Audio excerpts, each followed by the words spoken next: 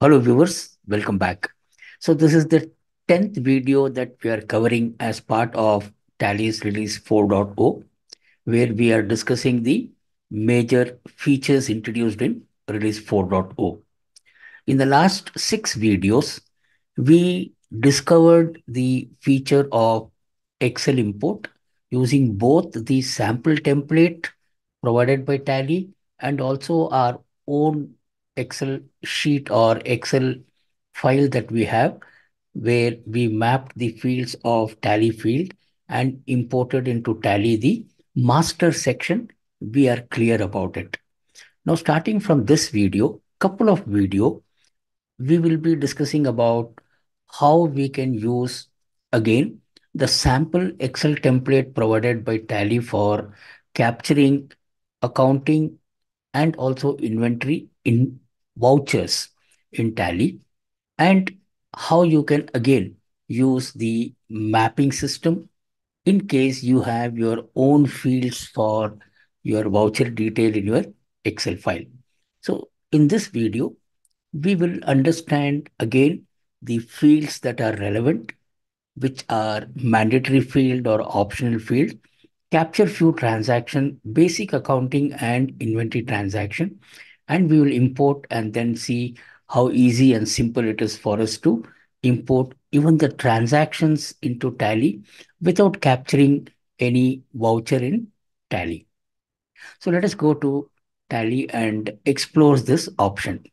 In our previous 6 videos on Excel import of masters, we learned how to use Tally's sample template for master import and also learned to map our own fields of master in our Excel file to the fields of TallyPrime and imported the masters of accounting and inventory also. In this video, we shall learn to import transactions that have been captured in Excel file into TallyPrime. As we are aware that there are two ways of importing masters or transactions. Downloading the sample transaction template Excel file provided by Tally and capture the relevant transactions in the provided fields and import into TallyPrime. The second method is to have your own transactions captured in your Excel file and then map the fields in your Excel file to TallyPrime's field and then import the transaction into TallyPrime. We shall first import our transactions using Tally's Excel template provided for transactions. If you recall, in the previous videos, we had imported accounting masters and inventory masters using both the methods. Those of you who have not viewed the earlier videos, I have provided the link in the description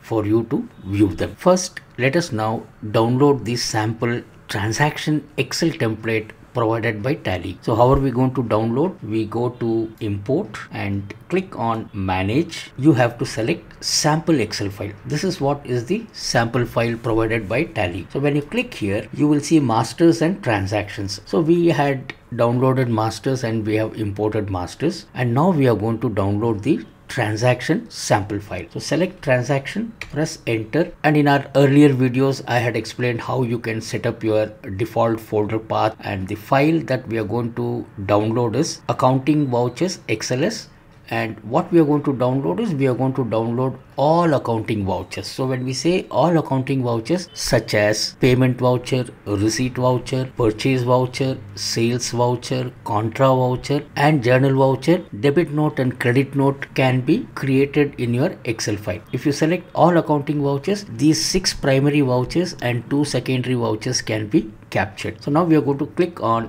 export. When we click on export, the file will get downloaded in the folder path that we have specified. Now the accounting voucher file is downloaded in our Excel data folder. So all you have to do now is just open this and then start capturing the transactions. I have already captured the transaction. So let us quickly have a look at the transactions that has been captured. Important thing that we learnt in the master is there are some mandatory fields and optional fields. So how do you identify the mandatory fields? The name of the field which is in bold. If you see here, the voucher date, voucher type name, ledger name and ledger amount are in bold, which means these are mandatory fields and you cannot delete them. The voucher number and all other thing, voucher number, buyer supplier address, pin code, these values, debit credit values, all these are optional information. And certain information, if you really don't want to capture, like for example, when we created our master, we had given the buyer's address or my customer's address or my vendor's address, pin code, everything we have captured. So we don't need this. Either you can leave it blank or we can delete it also. Let's say we want to delete this thing. So we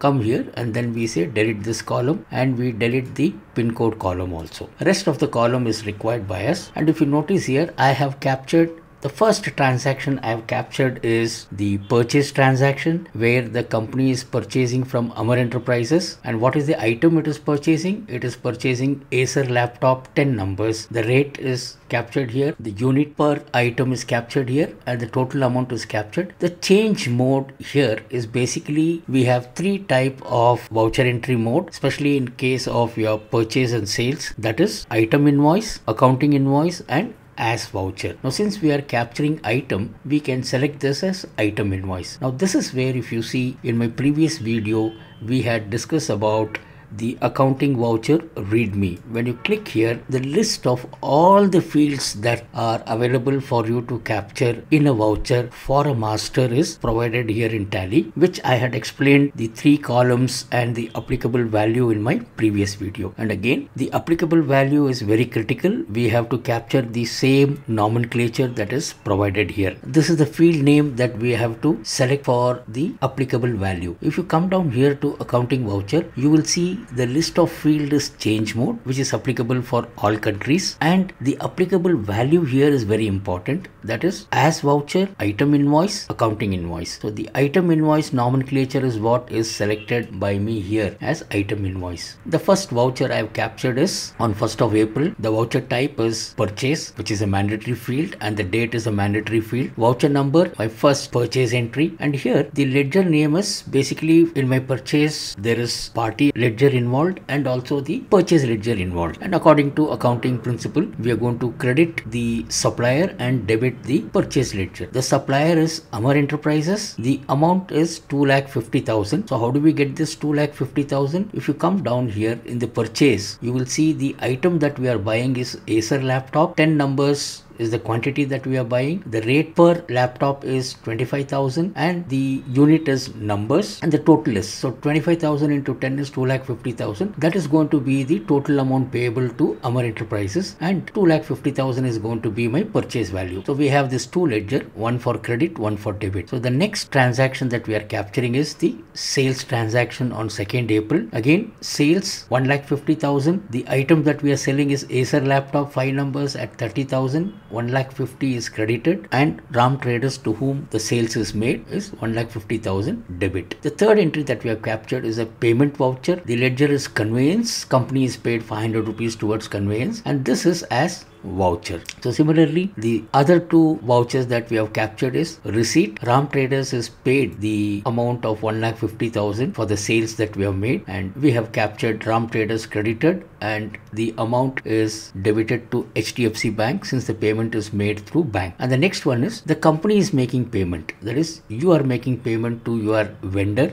Amar Enterprises, and the total bill value is 1,50,000, but whereas you are remitting only 1 lakh rupees towards their bill. So Amar Enterprises is debited 1 lakh and the check is issued through bank, so HDFC Bank is credited. All these are as voucher. So this is your total transaction that you have captured in the Excel sheet, which you want to now import it into Tally. Once you capture this transaction, just save your entries and then you can just minimize them. Now before we import, so let's quickly go to chart of account and then see the masters, because important aspect you have to remember that if you are capturing a transaction, the masters involved in the transaction should have been imported prior to capturing the transaction. In case if the master is not created and you have a transaction which has got a new master, then those entries will not get imported, or it will get imported with exception, which you have to handle them, which again you must see my earlier video where I had discussed about how to handle the exception. So we go to chart of account, select ledgers, and you have this option for you to see only those ledgers. You have this option here on the right hand side. There is this button called ledger view.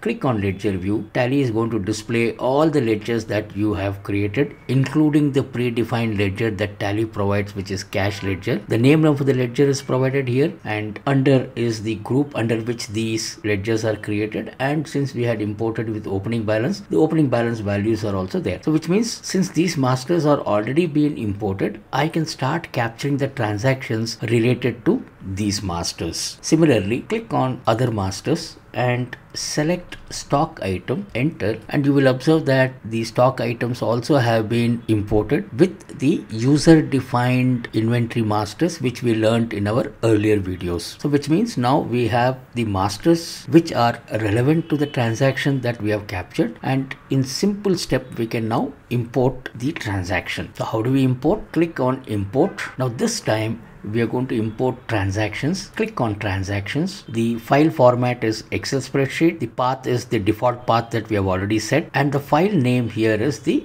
accounting vouchers, which is the sample template that we had filled in. Enter. And the sheet name in the sample file is accounting vouchers. Enter. And this is the default template which Tally is provided. Enter. Then preview import summary. It is set to yes. Just press Ctrl A. Now Tally is going to tell you that the number of vouchers are related to each voucher type. So purchase, there is one voucher, sales there is one, payment there are two vouchers, and receipt there is one voucher. And the file to import and the worksheet name and the transaction period, everything is provided here. So all you need to do is just click on import. So Tally will import and you get this message now, import completed successfully, which means these transactions are imported into Tally. So how do we view them? You can click on go to and then select the daybook. Select daybook, enter, and for you to see the list of all the entries that you have passed, just press F2, press space bar to blank the date. Tally will know the starting date of your voucher entry and the last date of your voucher entry. So you will observe here all the transactions starting from April till 5th of May has been imported into Tally here. So we said the purchase and sale entry should be in the item invoice mode. So all you need to do is just select the relevant voucher type, enter, and you will now see that Acer laptop 10 numbers we have purchased. Similarly, the sales again is in the invoice mode, and you have all the other transactions in the voucher mode. The conveyance, we use the voucher mode, so the data is captured in the voucher mode and it is displaying in the mode of entry that we have selected. So this way you can use the Tally's sample template for transaction and capture your transaction and import them. This is the basic transaction that we have captured. In the next video, we will see how we can create our transactions with GST information and how are we going to import those transactions into Tally. I hope this video would have given you a fair idea of how you can use the sample template Excel file that is provided by Tally for capturing transaction. Capture the transaction, make sure the masters are already imported, capture the transaction, and in a very simple step, we learned how we can import the transactions also. So in the upcoming video, we will see couple of more Excel feature that we can use for importing of transactions. So thank you all once again for staying till the end. See you all in the next session. Thank you very much.